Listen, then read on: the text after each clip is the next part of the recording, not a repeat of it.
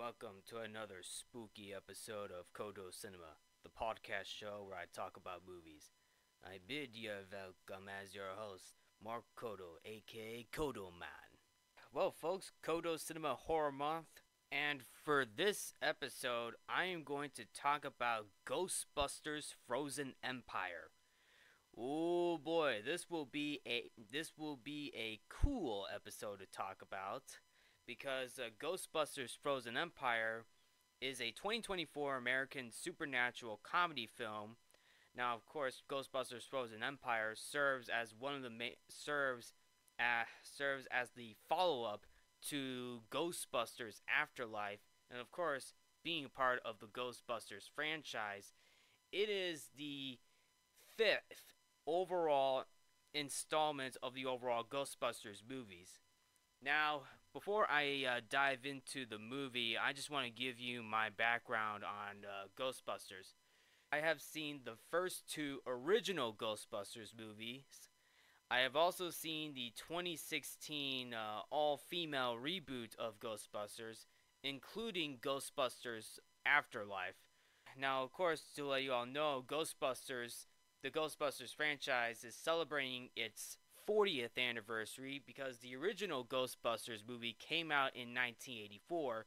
2024 marks the 40th anniversary, and Ghostbusters Frozen Empire came out this year. Now, Ghostbusters Frozen Empire came out on March 14th of 2024 in New York City, while it came out in the United States on March 22nd of this year. Now, like I said, I have seen all the other I have seen all four movies, including, now as I mentioned, I have seen all four movies, but I've also went to see Ghostbusters Frozen Empire in theaters.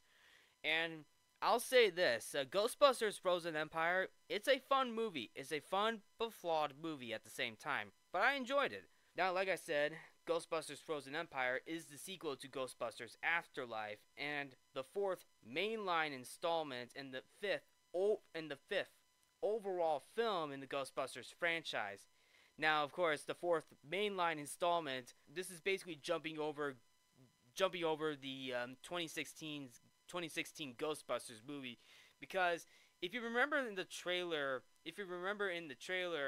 trailers for Ghostbusters Afterlife, Paul Rudd, who plays Gary Gruberson, he said that in the trailer, and of course the film as well as the film itself, there hasn't been a ghost sighting in 30 years. So basically, this entire quote erased the 2016 Ghostbusters film out of sight. It's no longer canon for that 2016 Ghostbusters movie, but still, it still doesn't help that it's still part of the franchise. It's still a part of the franchise, but at the same time, it's not canon. It's not even canon anymore, due to the fact that how bad the 2016 Ghostbusters movie really was. Now look, if you like the 2016 Ghostbusters movie, that's fine. But this is just my opinion, all right?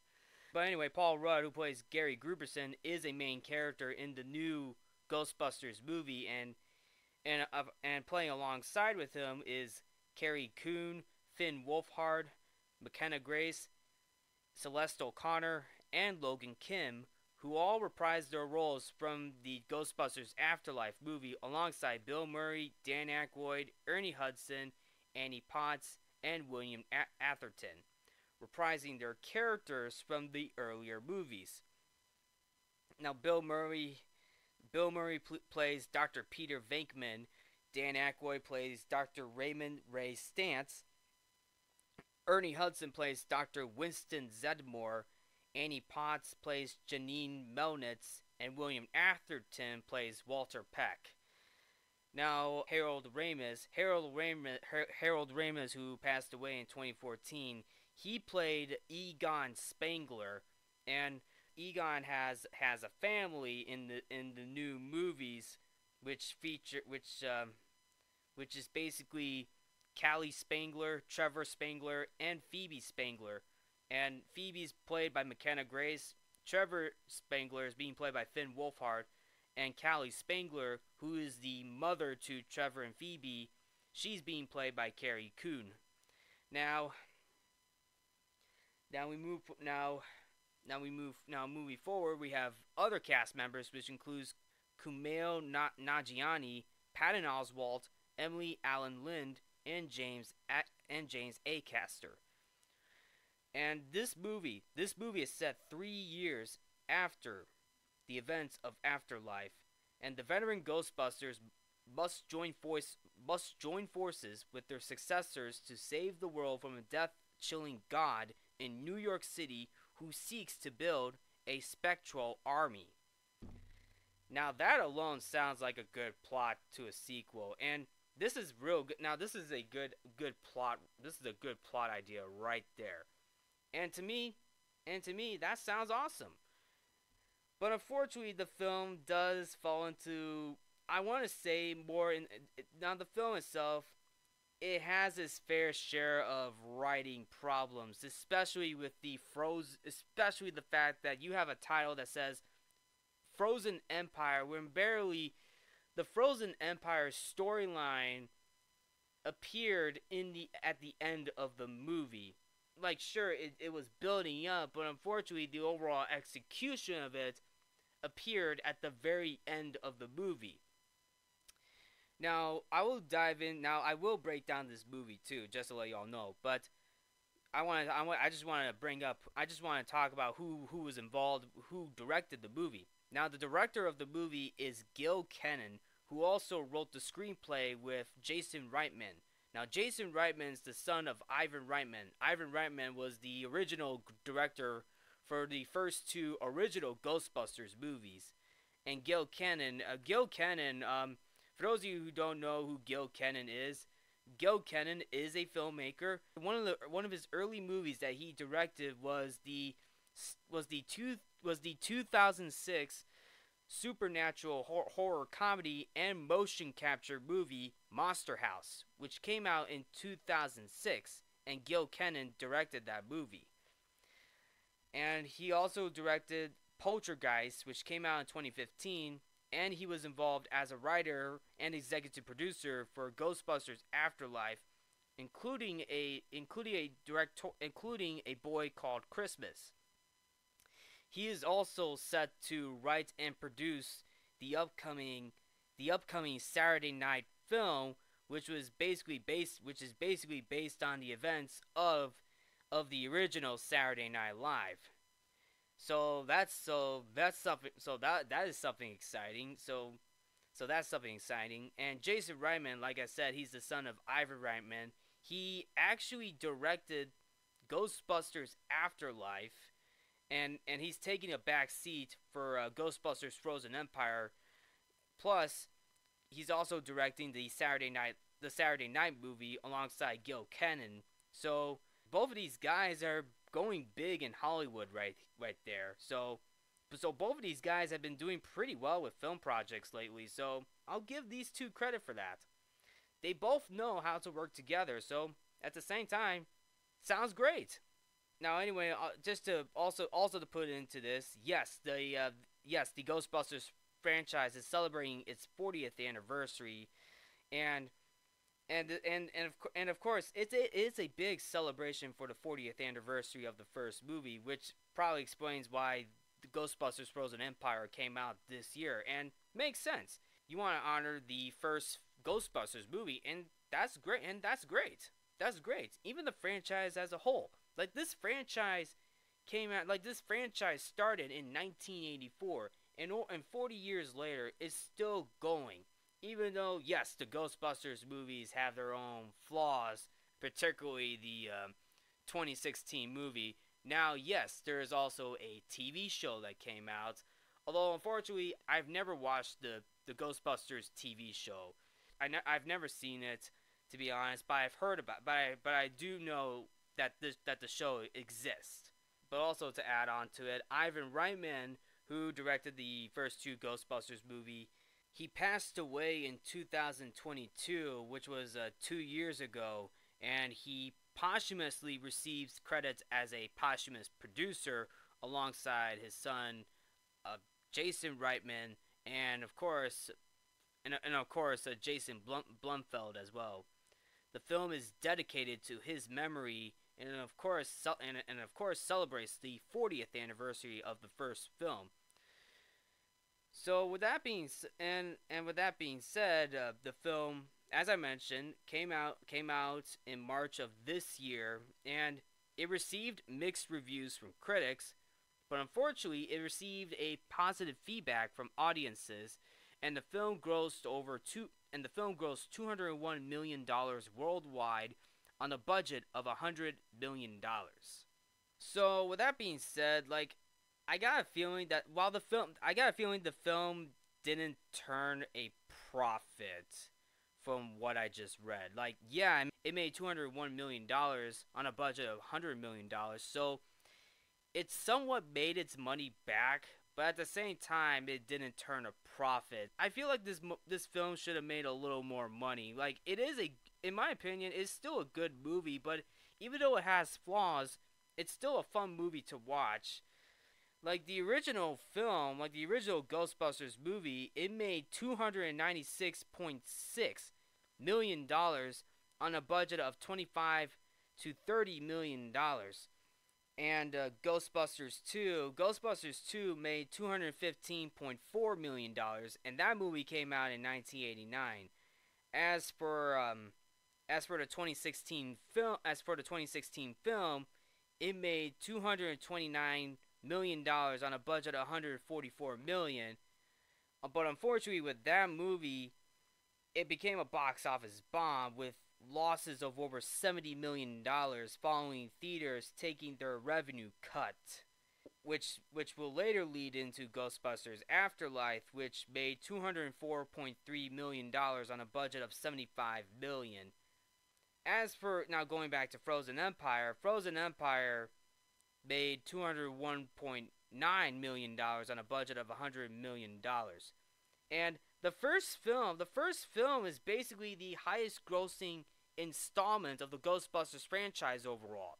So the first film still holds up. It basically holds up so well to the point where 40 years later, while Ghostbusters Frozen Empire made $201 million, it didn't turn a profit. So, whatever.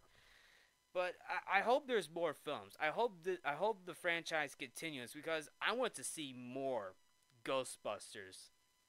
Because after I walked out of this movie, I wanted more. I wanted to see more of Ghostbusters.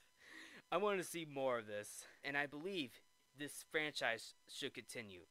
Now I'm going to break down this movie right now. So anyway, let's strap on our proton packs, because we're about to bust some ghosts in Ghostbusters Frozen Empire. So the movie opens up in New York in 1904, where we see a bunch of firefighters who are rushing into a burning hotel when they came across a room filled entirely of ice, and one of the men who plays back a recording of the scene on an old speaker. And what's real interesting is that the entire room is frozen, and we get this guy who's playing this recording. His hand was so frozen that it came off instantly. Oof. That's like one of the first few moments that we see in this movie. We see a frozen hand getting cut off. Like, damn, that is crazy. But there's also hints of what we're going to see throughout the movie, although unfortunately we see that at the end of the movie, just to throw it out there. And you get to see a glimpse of the threat, the villain. The villain's name is Garaka, and he's basically like this frozen ice demon, and he's being trapped inside this golden orb, to which one of the fire protectors is protecting this orb. And we jump straight forward to modern day, where the Spengler family and Gary Gruberson chase down an ice dragon through the streets of New York City, and Phoebe rides in a seat at the side of the Ghostbuster car before finally capturing it with a zapper. Their close friends, Podcast and Domingo, have moved back to New York City to help aid the other two Ghostbusters, Winston Zedmore and Ray Stantz, and eventually they capture the ghost from Hell's Kitchen and turn it into the mayor, who is now their longtime rival, Walter Peck. Walter is not pleased about the damage done to his town, and he threatens to stop the Ghostbusters once and for all. And this results in Callie, who is the mother to Trevor and Phoebe, removes Phoebe from the teen until she is 18. Okay, so the setup for this, so basically the opening of this movie starts off very well. Like, we get the Spangler family chasing after an ice dragon ghost through New York City, which came out of Hell's Kitchen. And of course, Phoebe basically, causing a lot of chaos throughout the town. Now this is a good start, knowing the fact that it's showing us of where this film is starting off. And what I find interesting is the fact that Phoebe is basically, is a reckless ghostbuster, so to speak. She's not thinking about what the consequences of her actions are going to deal with. Like, she literally tore down a boatload of buildings with her proton pack. I mean, does she realize the amount of damage she has costed on this city? Probably millions of dollars. And this has happened before in Ghostbusters Afterlife, where she destroyed part of a town, part of a small town, and I believe is in Oklahoma, which is in Ghostbusters Afterlife. Like, she destroyed part of a town, which caused basically about hundreds of thousands of dollars in that town. Now we cut to New York, and this is basically hundreds of thousands and millions of dollars. Like, that's a lot more money. This is basically, calling it back to Phoebe being reckless from the first movie, because Phoebe is obviously reckless in terms of how to catch a ghost with the proton pack, especially when driving in that seat.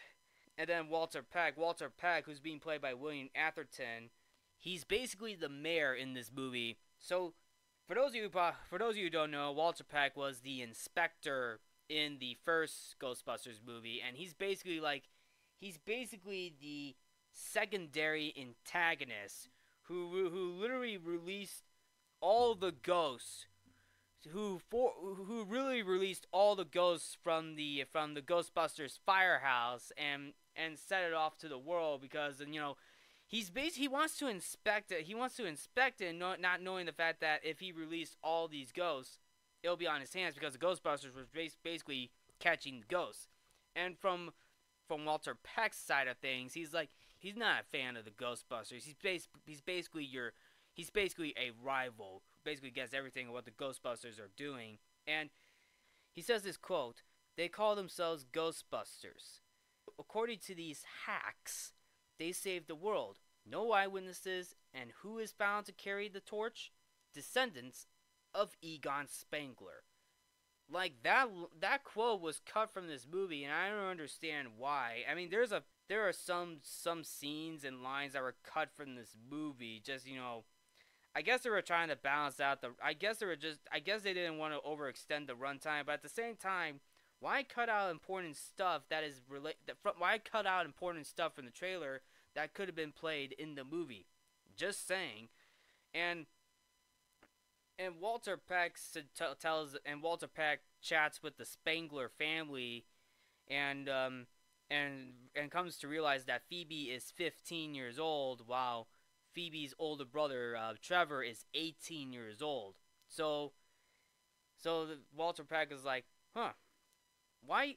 Well, Phoebe's still a kid. She shouldn't be using a proton pack, she shouldn't even be using this proton pack. Even Trevor's like, "Oh, come on, this proton pack is safe." But Phoebe even said, "No, sir, this proton pack it's not safe." Like, yeah, you get it. But anyway, the entire Spangler family decided to bench Phoebe throughout the rest of the movie, and to get over her disappointment of being dropped from the Ghostbusters, Phoebe goes out to play chess with the ghost of a girl whose name is Melody, and her name is Melody, and Melody is a ghost girl who died in a fire accident. And then, of course, later on, we get to see Ray in Podcast. Now, Ray is being played by Dan Aykroyd, while Podcast is being played by Logan Kim. And just to double back for a second, Phoebe's being played by McKenna Grace. Trevor is being played by Finn Wolfhard, who you may know him for Stranger Things. And then, of course, Carrie Coon plays the mom named Callie Spangler, and then of course Gary Gruberson being played by Paul Rudd. So anyway, Ray in Podcast had people delivering all sorts of crazy cursed items, which Podcast would inspect for abnormal activity. And during a search, he comes across a bunch of mini Stay Puft marshmallows, who begin to wreak havoc. And back upstairs, a man named Nadim Razmadi, being played by Camille Nagiani, who pops in and hands them an old orb, which he claims to be cursed, with some writing in Arabic on the side, which he inherited from his grandmother. And Ray determines that the orb is a trap for supernatural beings because of his copper alloys being used in supernatural rituals during the Bronze Age.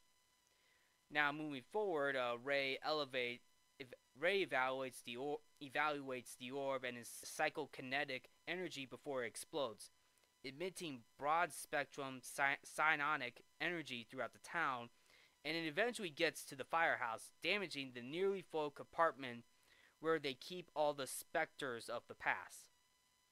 Meanwhile, up in the attic, Trevor comes across a bunch of candy wrappers on the ground. As he approaches them, there is a green ghost who comes out and begins flying around the room. Now, of course, you all know who this green ghost is. That is right, Slimer. We get to see Slimer in this movie. Now, anybody who knows who Slimer is, he is obviously one of the original ghosts from the first two Ghostbusters movie. And by the way, Slimer was the first ghost that Venkman, Ray, and Egon were able to capture in the first movie. So that was like their first ghost that they were able to capture. And of course, this is the first time that Trevor is meeting Slimer, and he gets slimed in the face by Slimer. And Trevor's reaction was like, yeah, he got slimed all right. I mean, holy crap, man. He got slimed. Oh, man. Anyway, moving forward, Ray tries to do further research on the orb in his own private paranormal research center with the help of Dr. Lars Pinfield, and they try and collect some energy from the orb to no avail. However, the orb's power is strong enough to disrupt one of the ecto confinements, allowing one of the specters to escape and hide in Podcast's equipment. Lars, Trevor, and Lucy go and speak to Nadim, who reveals that his grandmother kept the orb a secret from him and hide it in a brass-lined chamber. Peter Venkman walks in and reveals that Nadim has latent pyrokinetic powers, and this is a bit of a callback to the first movie where Dana and Louis Tully they were basically being tested by Peter Venkman and the rest of the Ghostbusters from the first movie. So this is a bit of a callback to it. Now, I will also get back to Dana pretty soon, because Dana was a main character in the first two Ghostbusters movie, so I'll get to that soon. So Ray goes to meet a New York research librarian named Dr. Hubert Wardski, who is being played by Patton Oswalt, and proceeds to tell the story of how the orb was created 4,000 years ago in Southwest Asia by a group of sorcerers called the Fire Masters. The Fire Masters wanted to capture a phantom god named Garaka, who plotted to take over the world with his undead army. They would use the Kusharit Umulti, the death chill, as the power to kill with fear itself. Nadim's grandmother, along with Nadim himself, are of a blood lineage of fire masters. And one of the fire masters even prevented Garaka from breaking free of the orb in 1904, witless the Manhattan Adventurers Society, who were doing a mock ritual of whom Garaka froze to death. It was also revealed that Garaka was vulnerable to brass, fire, and the fact that his horns were cut off, trapped Garaka in the orb.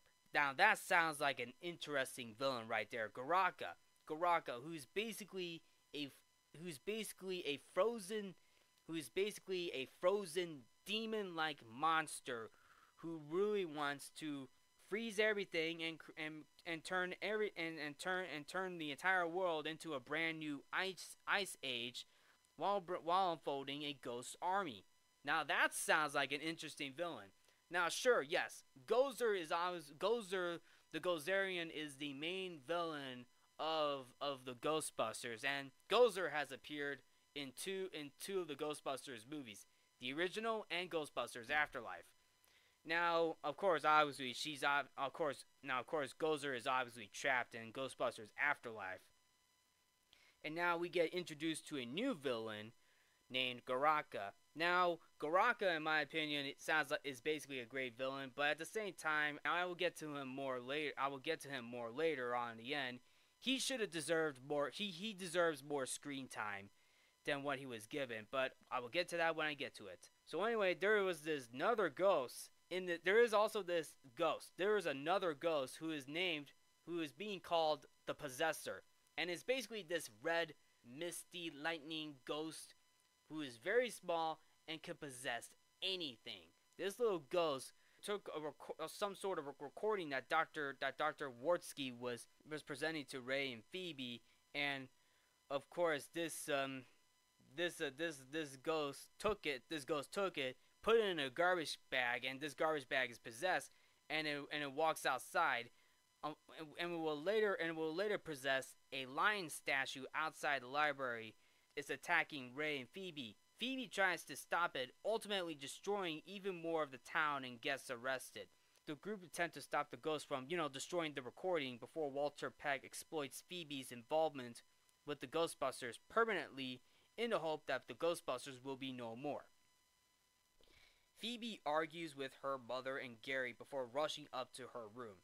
And after a little while, Gary and Callie come to tell Phoebe that the reason they aren't letting her go out on missions is to protect her.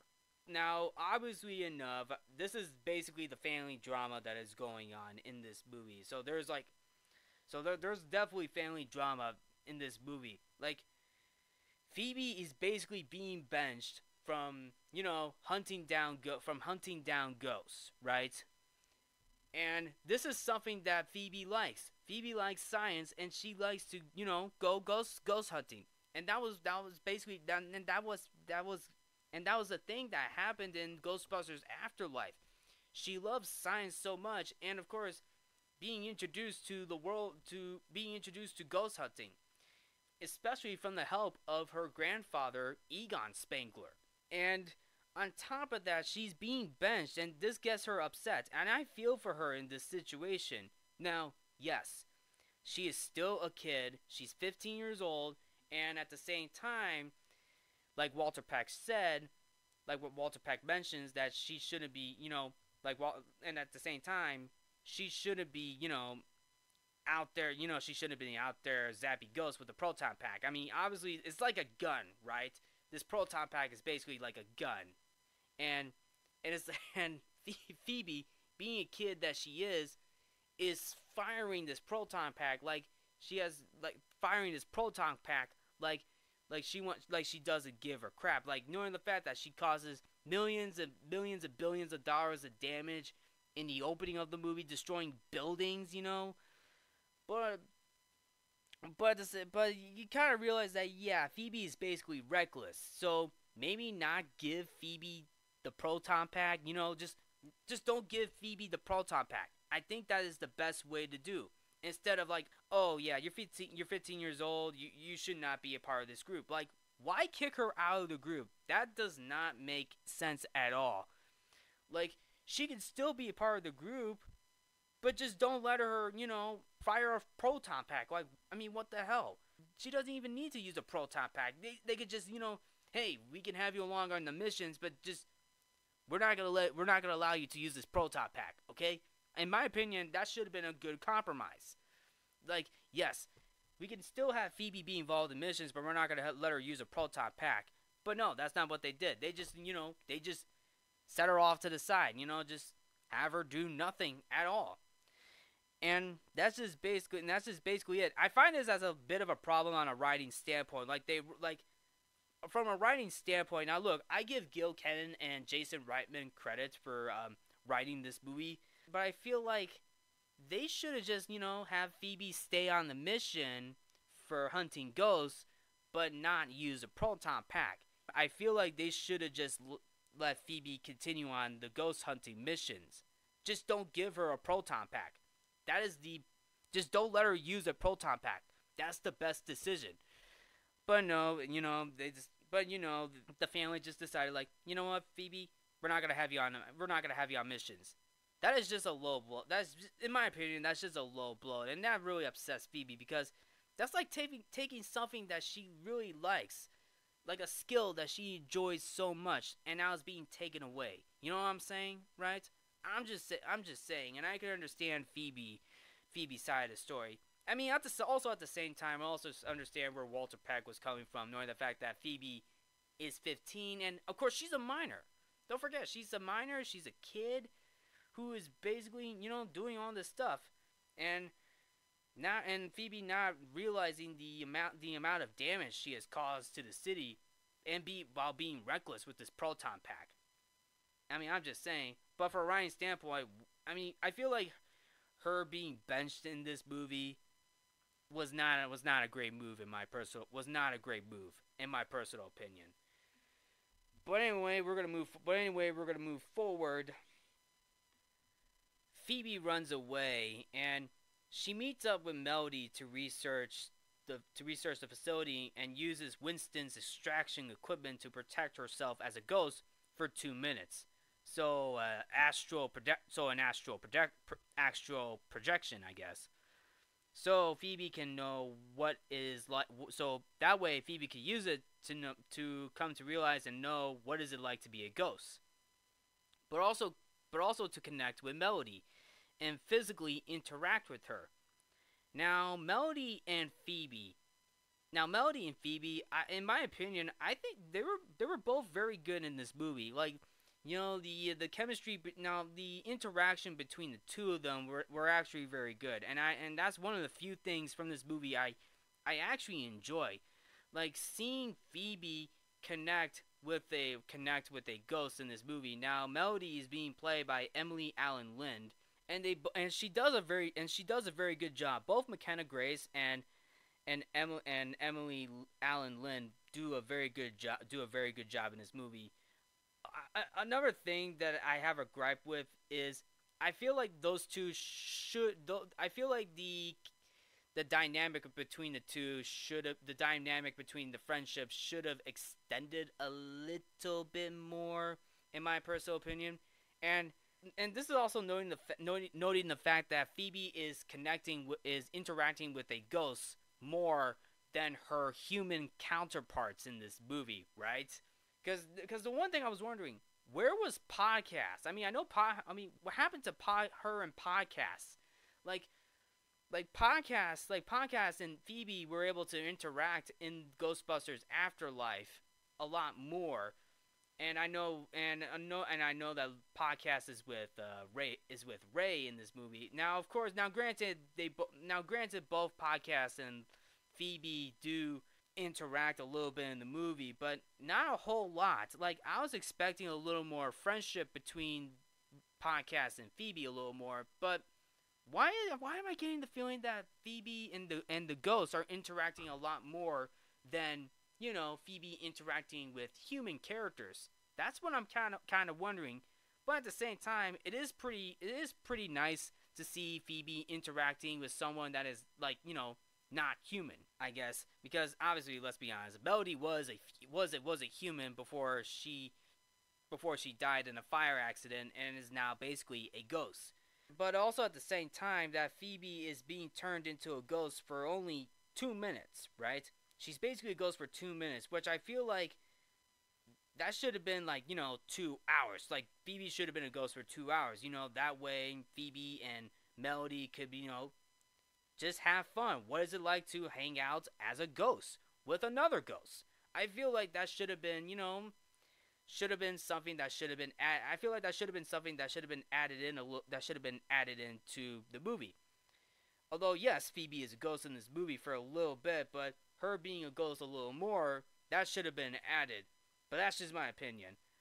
But it turns out Melody backstabbed Phoebe because Melody was working for Garaka, who offered her a passage to the afterlife in return. So Garaka gets Phoebe to recite the ritual chant, allowing the demon ghost to reclaim all the power in his horns, and the horns were from Nadim's apartment, and relocating them on his head, and escapes, covering the entirety of New York in snow and ice. And even before that happened, Celeste O'Connor, who plays Lucky, like she tries to stop Garaka with her proton pack, but what Garaka does is Garaka freezes the entire proton pack. Like once Lucky fired her proton pack at Garaka, like Garaka doesn't feel the electronic proton packs. And what Garaka does next, he uses his hand, touches the lightning on the proton pack, and it freezes the entire pack. Like, holy shit. Isn't that insane? Like these proton packs explode. Like, these proton packs explode once it crosses the streams. But I have never seen anything like a proton pack being frozen. Like that is next level. Like that is literally next level. That is a next level. That is next level. And Garaka is basically a next level threat. Like he's an intimidating foe. He's an intimidating foe in this. He's an intimidating foe in this movie. But anyway, like I said, I'm gonna get to him more a little bit because he deserves a little more screen time than that. But anyway, moving forward, the rest of the Ghostbusters realize that the demon will freeze all the specters in the compartment unit, having already frozen all of the ones in the research center, and they gather everyone together in an attempt to save the firehouse and their headquarters.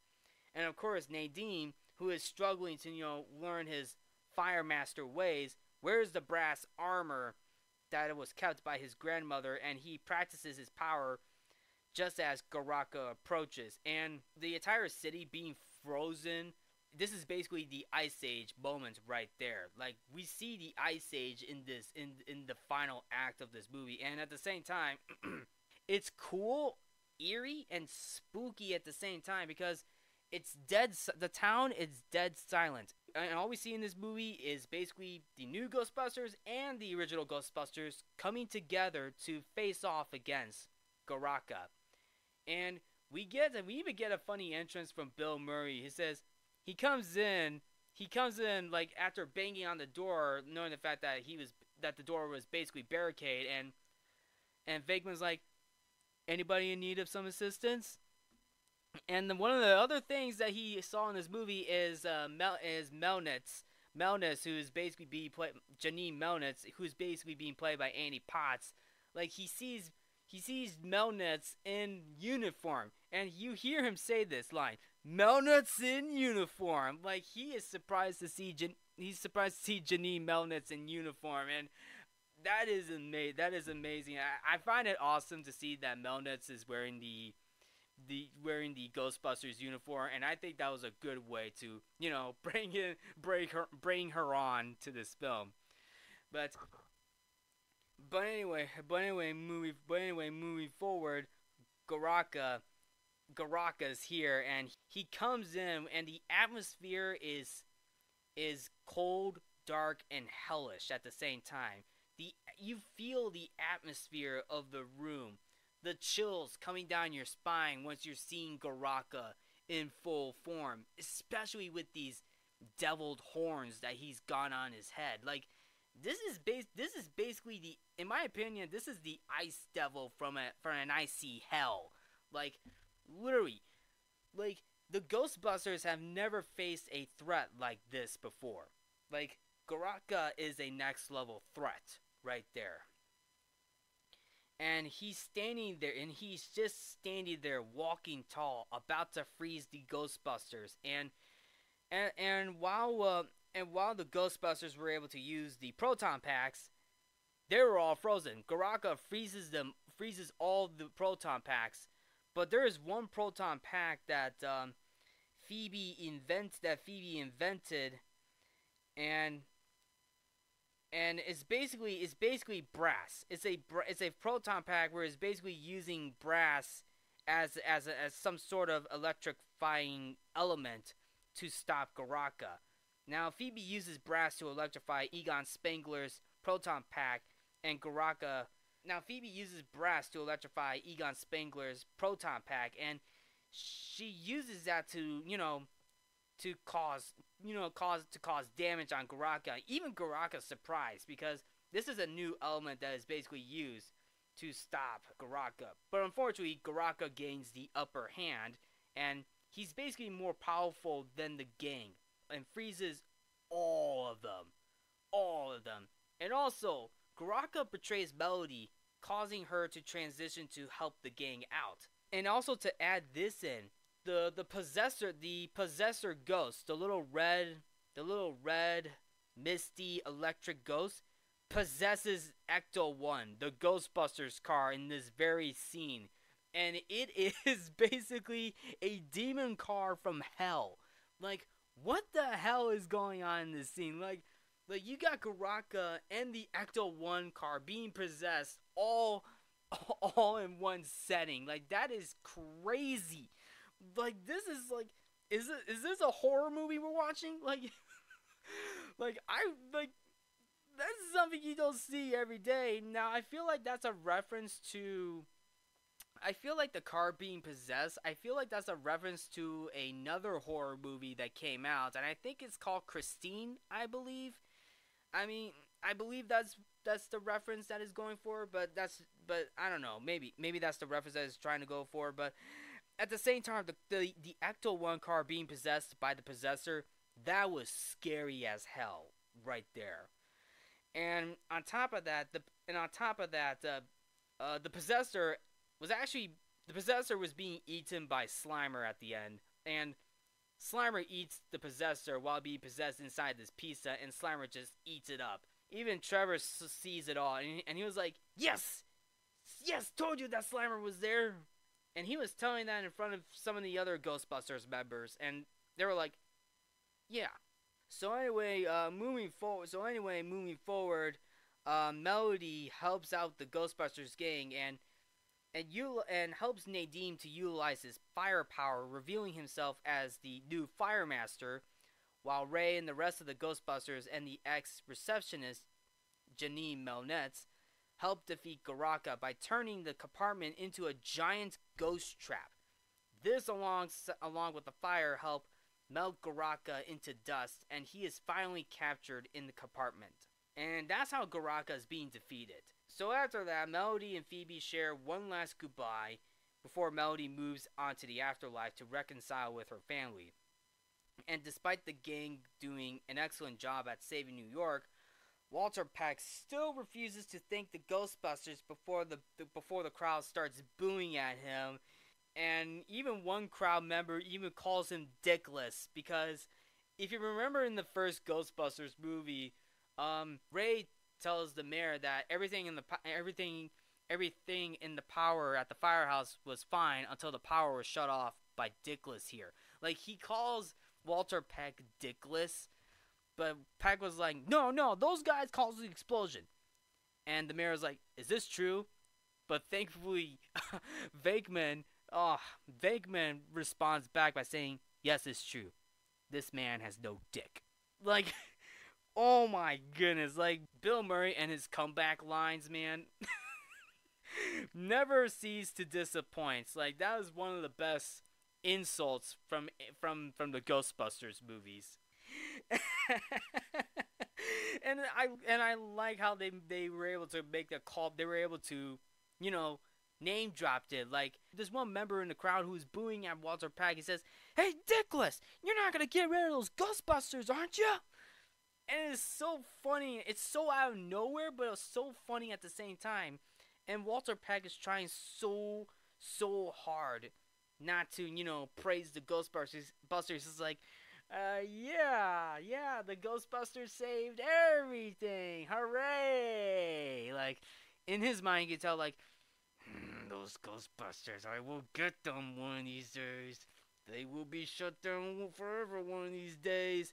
But at the same time, it's like, it seems as though he's trying so hard not to, like, praise them, but it's like, but at the same time, he's like, whatever.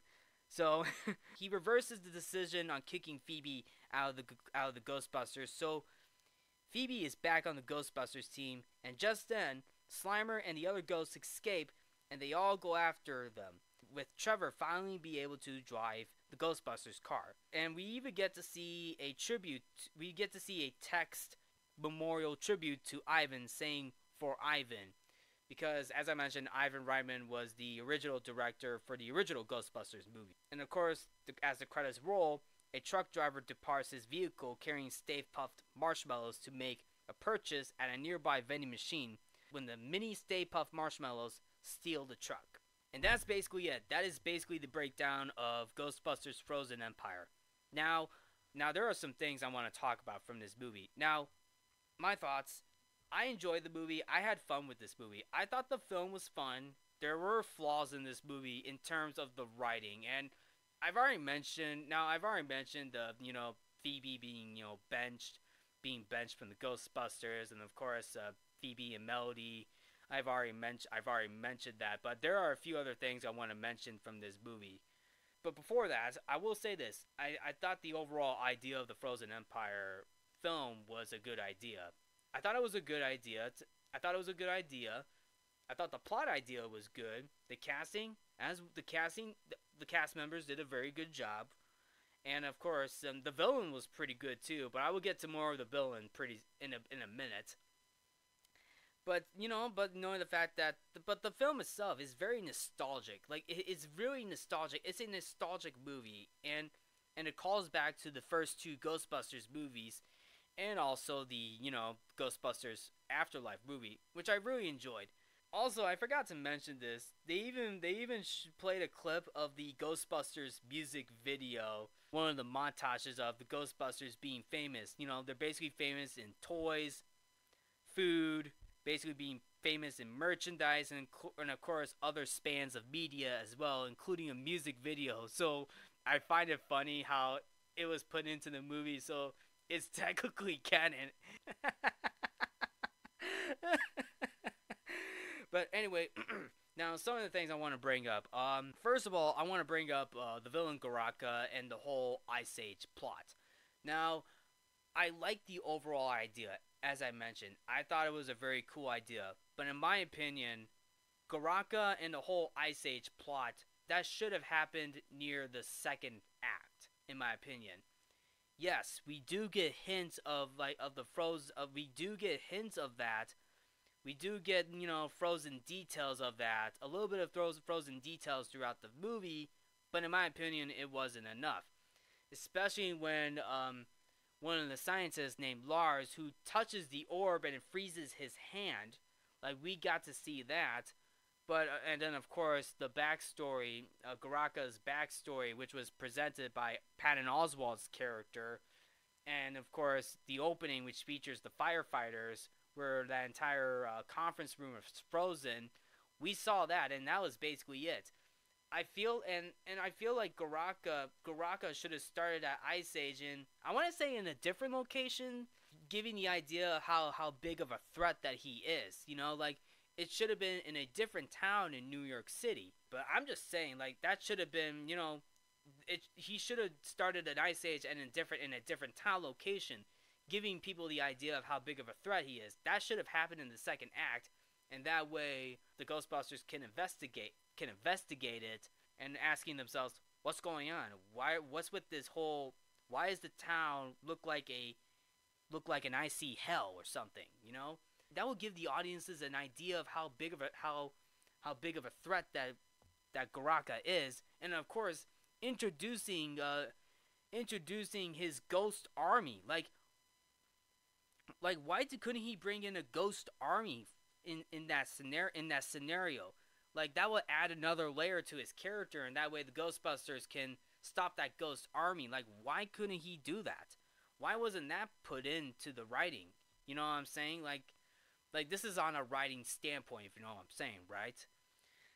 Like why couldn't he do that? And Garaka, in my opinion, is a great villain in this movie, and he should have gotten more screen time. Like he should have come in during the second act. You know, like he should have come in during the second act, show off his powers, and show off his powers and his threat and the whole Ice Age idea. You know what I'm saying? Like that should have happened a little more. But yet again, I still like him. Like he's a cool villain in this movie. Like I mean, sure, he's nowhere near the level of Gozer, but at the same time, still an intimidating threat. He still poses a huge threat to the Ghostbusters. I even liked how Peter Venkman's little line of dialogue that he says, like when he saw Garaka, he says, "Tall, dark, and horny at 12 o'clock." Oh man, that is so funny. That is so funny. And yeah, again, he was still a good villain. I feel like in my opinion, he should have gotten more screen time. And speaking of characters that should have gotten more screen time, Peter Venkman should have gotten a little more screen time too. Like why? I mean, he was more of a cameo in this movie compared to Ghostbusters Afterlife. Like he appeared with Ray and Winston throughout the third act, and I don't know why he wasn't in this movie a lot more. I mean, we only see him for the final battle in that one scene that he was having, and that one scene with Nadine. That's it. Like he should have gotten more screen time. Like what about a scene with Dana? Sigourney Weaver's character, like what happened to that? And this is a good segue in. Sigourney Weaver, who plays Dana in the original Ghostbusters movies, she was not in this movie, and I don't know why she wasn't in this movie. I feel like I feel like the question and answer of her not appearing in this movie is up in the air. I don't know why she's not in this movie. But I heard rumors that the writers were planning to have her as a possible Ghostbuster in this movie. So that we're gonna have her be a possible Ghostbuster in a Ghostbusters sequel, and I think that was planned for a possible third film that they were originally gonna do, but unfortunately that did not happen. And her not appearing in the Frozen Empire movie is a bit disappointing. Is in my opinion disappointing. Like now look, I like Sigourney Weaver, but I feel like the filmmakers could have at least put in a role, could have wrote something in for Sigourney Weaver's character. I mean, she got a cameo in Ghostbusters Afterlife during the end credits scene where she was with Peter Venkman doing this during this shock test with those little cards from the first movie, if you know what I'm saying, right? But yeah, again, I mean, it is disappointing that we didn't see Dana being played by Sigourney Weaver in this movie. Like we did not see that in this movie. I mean, if they're gonna continue on with the franchise, I hope she makes an appearance. But we don't really know. But anyway, moving forward. Moving forward. Nadim as the Fire Master. Now, I thought now in my opinion, it sounded like an awesome idea, but But having Fire Masters and Ghostbusters at the same time sounds a little weird. Now, sure, yes, even though the Ghostbusters are in a firehouse, that doesn't mean that they're fire masters. Like, that doesn't mean that they're fire masters. Yes, the Ghostbusters are hanging out in the firehouse because that's their hideout area where they're storing all the ghosts. But if you're talking fire master, I mean fire master in a firehouse, that's basically being a firefighter, right? Firefighter in a firehouse. I get it. Ghostbusters in a firehouse, sure. In my mind, that doesn't make sense either. But at the same time, like, this is Ghostbusters we're talking about, right?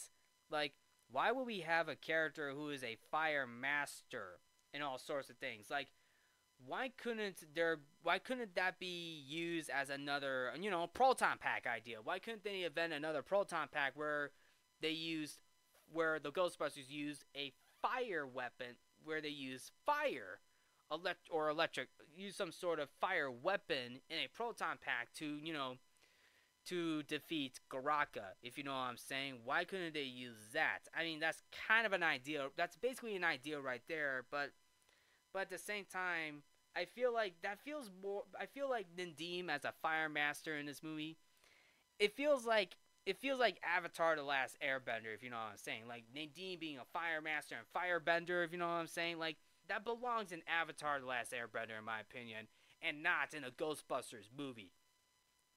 Like, I feel like now Nadim was an interesting character in this movie, and I thought he was and I thought the actor who played him was very good. It's just the idea of having, a fire master alongside a Ghostbuster, fire master alongside Ghostbusters. Like, the idea is there, but I feel like it felt silly to me, in my opinion. That's just my opinion. But, at the same time, I still I still like his character in this movie, but, like I said, I didn't like the overall idea about that. Now, of course, moving on to other characters, while I feel like Podcast got a little more screen time in this, because since he was working with Ray, I thought that was pretty good too. But I was disappointed in some of the other characters too, like Lucky and Trevor. Like, Lucky and Trevor, they had more screen time, They had a little bit more screen time in the other movie compared to this movie, since there were a lot of characters in this movie. I'll say this. And I feel like it was a little hard to balance for the main characters, and of course the supporting characters too. Like, Ray and Winston had more screen time in this movie, and they were basically the heavy hitters out of the original Ghostbusters members. I barely remember Callie in this movie. I feel like Callie and Mr. Gruberson were barely in this movie at all. Now, they were still in it. Now, all the actors do a good job in this movie. But I feel like the characters, I feel like the characters were barely in this movie at all. They were barely a focus. And I feel like the main focus was more on, Phoebe. Phoebe was obviously the main focus of this movie. Like, Phoebe was the main focus on this movie, in my opinion. Like she was benched throughout the entire movie, and she connects with the ghost, not knowing the fact that she was in not knowing the fact that this entire threat is there's an entire Ice Age threat going on, if you know what I'm saying, right? Going back to Lucky and Trevor, like, they were barely, Lucky was barely in this movie. She barely had anything to do. Her only moment came in was when she was using the proton pack against Garaka, and it got frozen, and Phoebe saw all of it. And Phoebe was right there. Knocked out cold. Both of them were knocked out cold in that very instance, and that was the only scene I remember of seeing Lucky in. And then, of course, the firehouse, during the final battle. And then on top of that, Trevor. Now, I thought Trevor's only moment in that movie was basically him and Slimer. Like, he tried to trap Slimer by, leading a trail of Cheetos to a ghost trap, and obviously it failed, but it was a very funny moment. And seeing Slimer in this movie was fun too. Like, I wish we could have got a little more Slimer in this movie, but at the same time, it was nice to see him. But Trevor, I feel like Trevor deserves better too. Now, I love Finn Wolfhard. He deserves better in the sequel. Like, even his character as a mechanic too. Like, we see that in the beginning of the movie where he tries to fix something in the car, like the air conditioner, like the AC, I believe, and whatever other things in the car. Like, that's basically it. But that's just my opinion. Yeah, Trevor. I feel like Trevor should have got a little more to do in this movie. Instead of that one scene, instead of those two scenes that we got of him and Slimer, and of course, the beginning as well. But he should have got a little something more to do. Like, I like those scenes, but I want more of that. I want a little more of that from Trevor. Even Lucky as well. I want to see a little more of Lucky too. Like, she was one of the new members in this new Ghostbusters facility. Like, we should have got a little more of that, in my personal opinion. But also another thing that I completely forgot. Another thing that was completely forgotten is basically Callie Spangler. Like, Callie's the mother to Phoebe and Trevor, but she's also the daughter to Egon Spangler, and we don't even know who her real mom is. We don't even know that. Like, we don't know that. We don't know who her real mom is, and plus we don't even know who her original husband was either. Like, we don't even know that at all. And I hope this is something that we get to see in a future Ghostbusters movie if they continue with this franchise. But I don't know. Maybe that's something they may do in future installments down the line, but we'll see. But that was one other thing that I completely forgot, and that disappointed me too, is that we could have gotten a little more of Callie's backstory who her mom was, and of course who her husband was, because how did Callie had Phoebe and Trevor, just know what I'm saying, like who was her husband, if you know what I'm saying, like what happened to Callie's husband, and of course Callie's mom too, right? But we don't know. I mean, that's probably something that we'll probably find out in a future installment if there's ever one. And one last thing to bring up, Melnitz, Janine Melnitz, Annie Potts' character, like, she's barely in this movie too. Like, we get to see her in this movie, but not for long. Only, and in my opinion, only the final battle is when we get to see her, and that was actually nice. And it's nice to see Janine Melnitz in this movie. Like we see Annie Potts' character in the Ghostbusters Afterlife movie, and now we get to see her again in Frozen Empire, which is nice. But also at the same time, I feel like she should have gotten a little more screen time.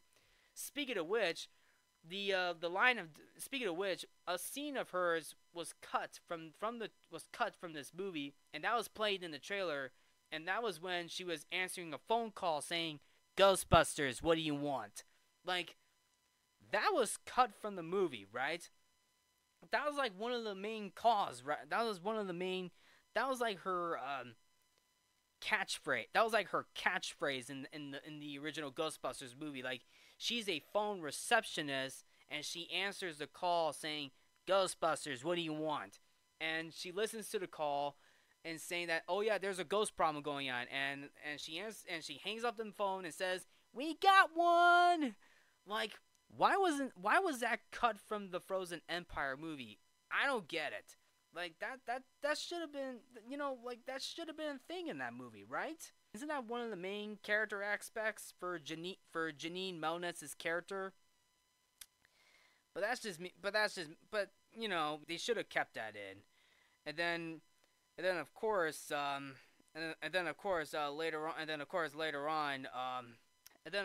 another thing that I feel like they should have added is having the original Ghostbusters members and then of course the new Ghostbusters team up to to team up and stop a ghost in a in a different location. Like in the first Ghostbusters movie, like their first mission, their first job was capturing Slimer in that fancy hotel, and that's kind of something, and that's something that the old Ghostbusters and new Ghostbusters should have done. They should have had a scene where all the Ghostbusters members team up, new and old, hunt down a ghost in a hotel, restaurant, or something. Like that way, it calls back to the original film, but also passing a little bit of a passing of the torch, showing the new Ghostbusters how the job works. If you know what I'm saying, right?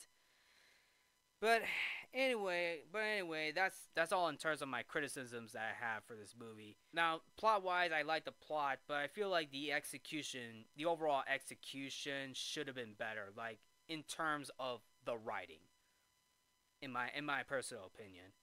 But nevertheless, but overall, I still enjoyed this movie, even though it's a flawed movie. I had fun. I had fun with this movie, and I thought it was a good way to celebrate 40 years of the Ghostbusters franchise. And I hope this franchise continues on, because I want to see more Ghostbusters. I really do, and I really do, and I hope the fan base and I hope the Ghostbusters fan base would love to see more Ghostbusters in the near future.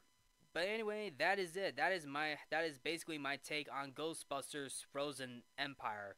And to those who are listening, I hope you enjoyed this episode. And to anybody out there, what did you all think of Ghostbusters Frozen Empire? Did you like the movie? Did you not like the movie? Did you think the movie was better than Ghostbusters Afterlife? I would love to hear your thoughts. And if I miss out on anything from Ghostbusters Frozen Empire, please comment below if I miss out on anything from Ghostbusters Frozen Empire. But anyway, that is a wrap on this episode. Thank you all for tuning into Codo Cinema. I'm your host, Mark Codo, aka Codoman. Remember to watch movies, stay positive, and good night. Until next week.